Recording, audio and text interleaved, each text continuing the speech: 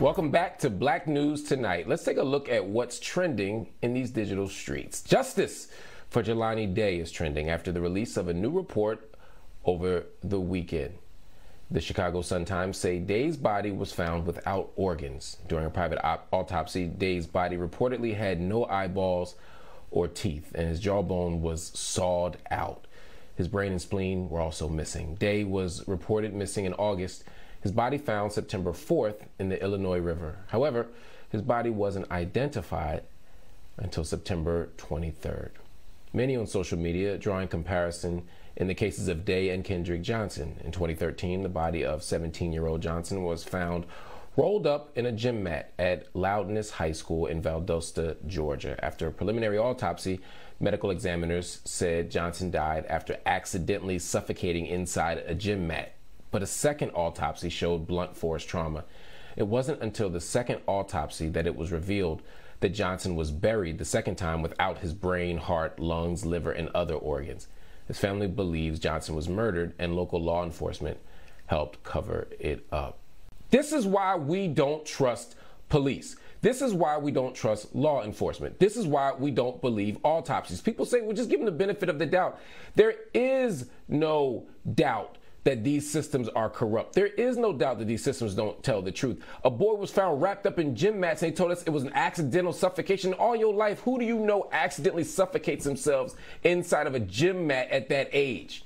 It was absurd on its face, but law enforcement continued to prosecute a lie. They continued to advance a story that wasn't true. The medical examiner's office did the same thing, it appears. So this is why we don't trust.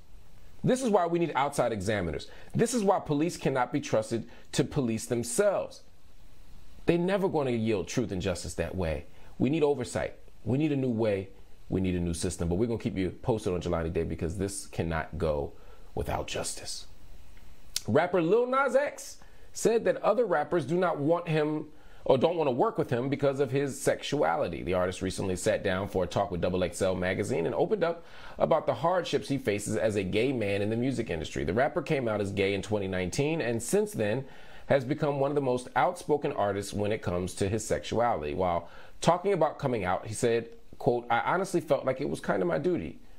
This comes right as people observe today's annual awareness of National Coming Out Day. First of all, Lil Nas X just put out an amazing album. I just want to put that on the table. That album is a amazing pop album, should be the album of the year in that genre. He's a very gifted artist. And the idea that rappers don't want to work with him because he's gay is ridiculous. It's all about hyper-masculine posturing. First of all, hip-hop wouldn't exist without gay folk. Hip-hop wouldn't exist without gay set designers, gay stylists, gay makeup artists, gay choreographers, and guess what? Gay rappers. Your favorite rapper just might be gay. That's not an allegation. I'm not casting aspersions because there's nothing wrong with being gay. There's nothing wrong with your favorite rapper being gay, but the reality is hip-hop has always operated with this almost don't ask, don't tell code that pretends that it's not filled with gay, lesbian, queer, and other types of gender non-conforming people. We don't want to tell the truth about it because hip-hop is built on this unhealthy, hyper-toxic even masculinity. But we got to be honest, we got to tell the truth about that. I'm going to move on to another story before I go. Let's talk about Netflix. Netflix co-CEO Ted Sarandos has defended Dave Chappelle's special. If y'all didn't see it, it's called The Closer. And he stated that it won't be removed from the streaming service. This comes as Netflix aims to clear out things after 3 employees were suspended, including a trans woman who tweeted against the special after they crashed a meeting with top executives. Chappelle has been getting backlash for comments he made about the trans community during his latest stand-up show. Outside of Sarandos, the family of the late trans comedian Daphne Dorman also came to Chappelle's defense. Dorman was a friend of Chappelle's and a focus point for some of the jokes in the special. Look, I like Dave Chappelle. I happen to believe that he is a comedic genius. I also think this special just wasn't funny.